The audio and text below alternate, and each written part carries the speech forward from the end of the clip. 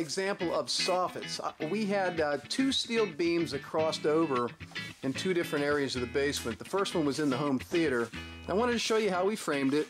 We built our traditional soffit ladders from one end of the steel to the other. All right, and we build one of these ladders on each side of the steel. As I pass under the steel here, you can look up there and you can see we've got the piece of steel, which is a 4-inch piece of steel, right in between two ladders, one on each side, and these are perfectly level across the bottom. All right, we built one on each side. We threw one or two little 4-inch blocks of wood in the bottom just to stiffen it up a little bit. And when the drywallers come in, they'll just go ahead and hang drywall on both sides and across the bottom. And then we'll have the metal drywall corner bead on the bottom outside corners. And that's how